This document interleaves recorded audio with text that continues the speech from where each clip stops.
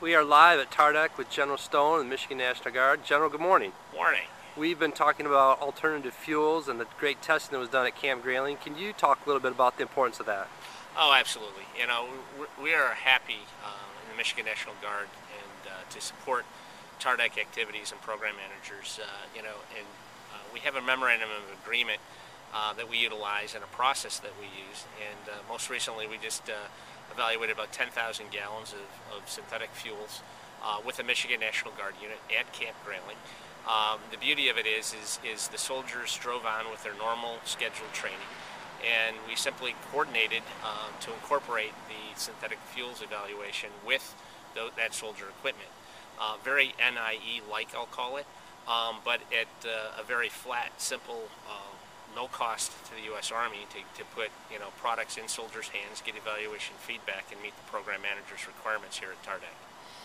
This type of evaluation is it pays so many different values. Can you talk about some of those benefits? Well, first of all, it's zero cost to the Michigan Guard. It doesn't interfere with our mission, our training mission, or that type of, or anything along those lines.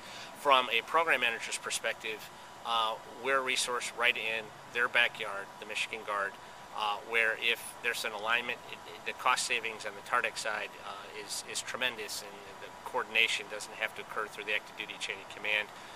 And geographically, we're only 2 hours up I-75, plus we have units all throughout Michigan that can evaluate products under an agreement as long as we follow a process, and we have that process in place, and it's adding value to the Army. And you've got a big facility there. Absolutely. Camp Grayling's 147,000 acres. It's one of the premier maneuver sites for the U.S. Army. It's designated to be one of the U.S. Army Active Army's regional training sites in 2014 and beyond. And we want to make sure that the Army knows that we're here and that we're an underutilized resource, and we welcome this type of activity and relationship. General, thank you. Thank you.